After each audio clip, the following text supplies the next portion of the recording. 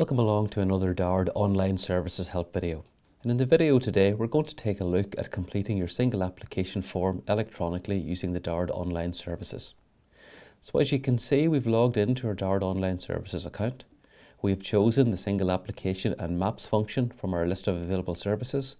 And to complete and submit the application form, what I'll do next is click the green option, Continue to Single Application and Maps. Now, as you can see, the information has been loaded up on the screen, and in this particular example, because I've already started this application, I'm getting the message, Welcome back. If this is the first time you've attempted to complete this application this year, the message will simply say Welcome. But as you can see, if you do attempt to complete the application, you can stop at any point and re-log in and revisit the application to update and resubmit it at a later date. And you can do this right up until the completion date at the end of May.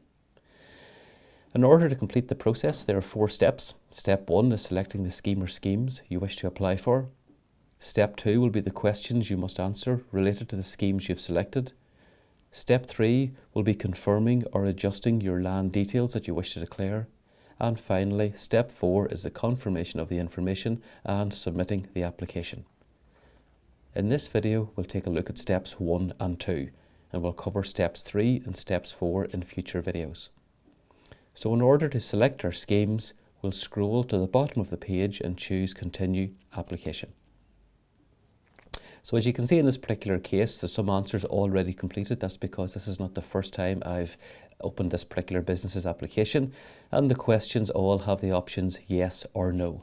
So we can choose various schemes such as our basic payment and greening scheme, yes or no. If you don't wish to apply for basic payment and greening and you choose the no option, you don't get the option to apply for young farmers payment also.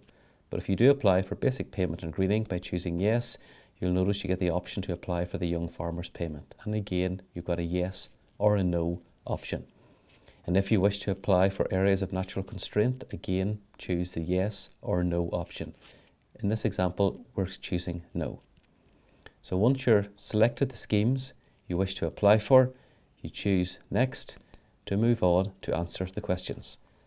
And again, because this form has already been partially completed, some of the answers will already be on the form and completed for us. Now in this example, again, all of the questions we're being asked to answer are based upon the schemes we've selected. So because we didn't ask to apply for ANC, there will be no questions relating to the ANC application. But if you did, you'll notice you'll have some slightly different questions than are shown in the video example. All of the questions follow the same principle. You choose either yes or no for most of the questions. If you would like any more information about a particular question, each question has an information button associated with it. Point to the button and click, and you will see more information about the question that you're about to answer. If you would like additional information that's not included in this video, please contact the advisory team and whose details will be shown at the end of the video. We'll click the Close button to remove the information, and you simply go through the questions and make sure you answer each one.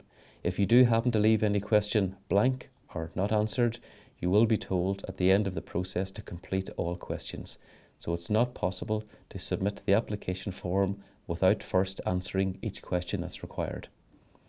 The only question that doesn't have a yes or no answer in this particular example is, do you wish to be paid in euros? And you simply have a checkbox. So if you do wish to be paid in euros, you simply put a tick in the box by clicking on it, and you will get a warning message ensuring that you must have a euro bank details submitted to DARD. If you don't wish to get paid in euros, you simply remove the tick or don't tick the box in the first place. But once you've checked all the questions and you're content with all of the answers you have given, you choose Next to move on to the third stage, Field Data. And we'll cover the field data and land details usage in a subsequent video. Hopefully you found this video useful. If you have any questions about the single application process, please feel free to contact the advisory team on the details shown on the screen below.